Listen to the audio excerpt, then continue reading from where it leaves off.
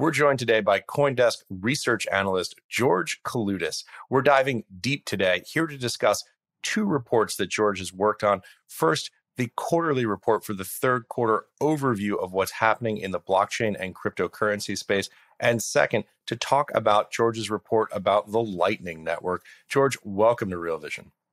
Thanks, Ash. Thanks for having me. So, George, let's get started. Let's dive right in. Let's walk through the 3Q report, the big overview that you've recently worked on for CoinDesk Research.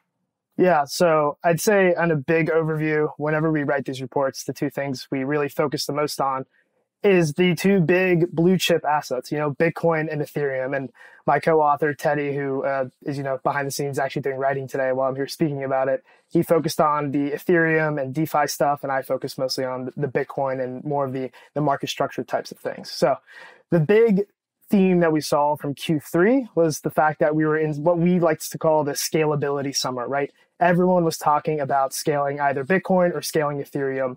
Bitcoin because, oh my God, how am I going to send money to someone and buy coffee if I have to wait an hour for my blocks to confirm? And for Ethereum, everyone started buying NFTs and they said, well, I don't want to spend $400 on gas fees just so I can buy a picture of a penguin.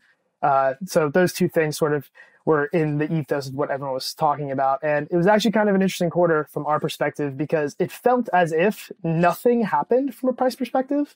But if we remember, we started the quarter much lower than we actually ended it. So Bitcoin ended up 25% and Ethereum was up about 32%, which is, if you actually sit down and think about it, it feels like we were trading within this band for such a long time that it's almost shocking to us that when we look back at the quarter, it's like, oh yeah, that's right. July wasn't so great from a price perspective. Yeah, and absolutely massive, obviously, when you compare it to any traditional asset class right now, for example, U.S. equities. So what were the main trends you saw? Let's walk through some of this research. Yeah, so if we just think from a market perspective, so I spoke about price. So on page 4, we have what I think you're referring to, where we have the S&P, gold, and bonds basically going flat to down, and Bitcoin and Ethereum well above that. That, of course, comes with volatility. So on page 5, we have a volatility chart that shows volatility is up in the 100% level for Ethereum and a little bit lower for Bitcoin. But if you compare that to previous quarters, it was relatively muted, which is surprising, right? And you say relatively muted. It's 100% versus, like a 10% for like bonds and S&P. From the most interesting thing that I think we saw from that, though, was Bitcoin broke out of its correlations to the big macro assets. Bitcoin is typically touted as something that's this big, non-correlated, permissionless, can't be messed with by anybody type of asset. But there have been times in the past year or so where Bitcoin does show some level of correlation to gold, some level of correlation to the S&P 500, sometimes even an actual negative correlation to the US dollar. But in the past quarter in Q3, so we have this on page 6 of our report, Bitcoin stayed within that or uncorrelated band the entire quarter, minus there's a little blip at the end, but basically the entire quarter, which is crazy and kind of awesome, right? We try to think about these new investable assets within the frameworks that we already understand. And Bitcoin is doing this thing where it's acting as a risk-on asset for some people, a risk-off asset for another set of people. And for some people, it's a risk-everything asset. I would say that myself, I say it's a risk-off asset and a risk-on asset because I see an asymmetrical bet in making a lot of money in the future, but also I can go up against, the money printer. Yeah, there you have it. Exactly as you said, the correlation to gold obviously decreasing over the last 18 months, correlation to S&P 500 rising. Yeah, so we see that divergence happen actually pretty clearly, it seems like, in Q3. Now, I would say that it's still not outside that band. It's not actually correlated and not actually negatively correlated to gold. But that happening might suggest that people are starting to view this as more of a risk-on asset, something that you would put like, okay, we have our safe haven assets here, but we want to grow our wealth using, the S&P, using Bitcoin. It's kind of interesting. I wonder if the institutions that are coming in are the ones that view this as more of a risk-on asset. Although I would say the institutions that have played in now probably view it more as a risk-off asset because these are the people that are very convicted. The Bill Millers of the world, Stanley Druckenmillers of the world. Yeah, and obviously, as discussions of inflation continue, that is very much a conversation we're probably going to continue to have. By the way, we should say that band, it looks like plus minus 25% correlation.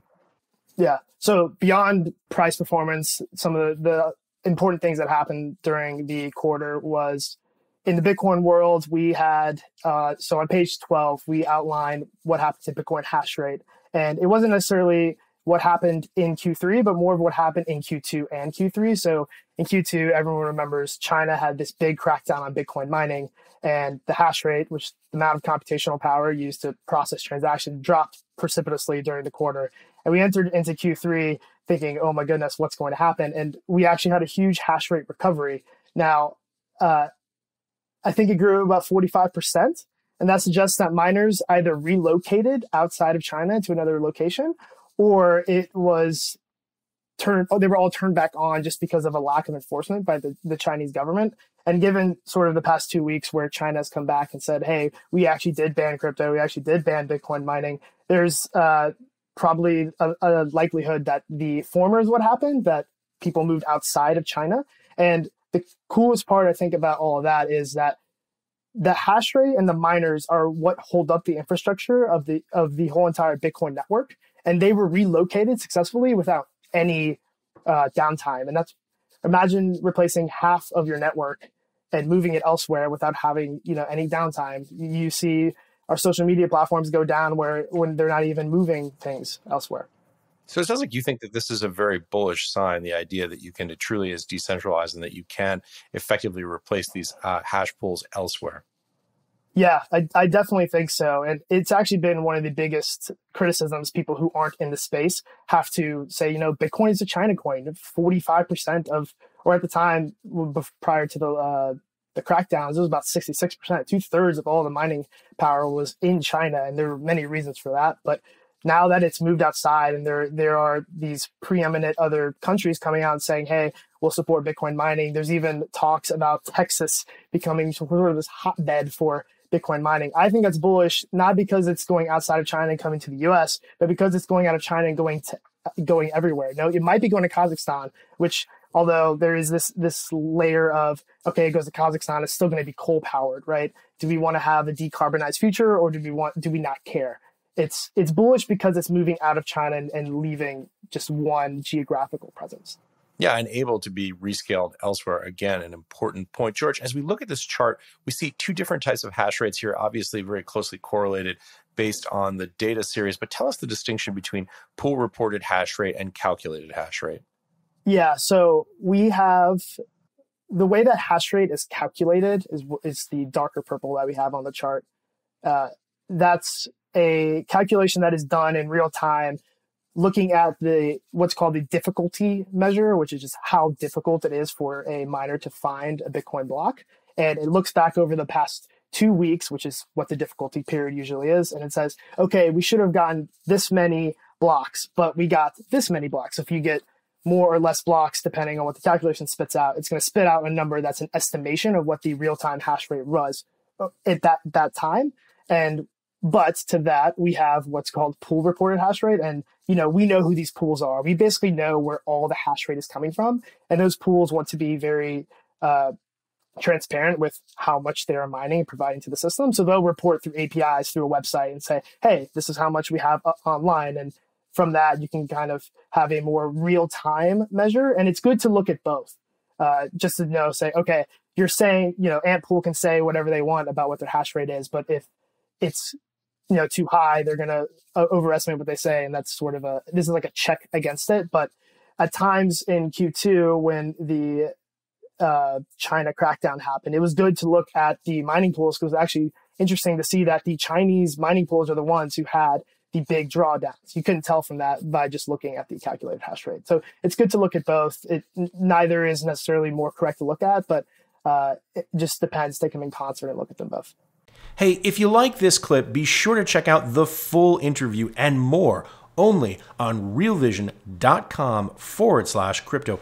It's 100% free. Sign up now.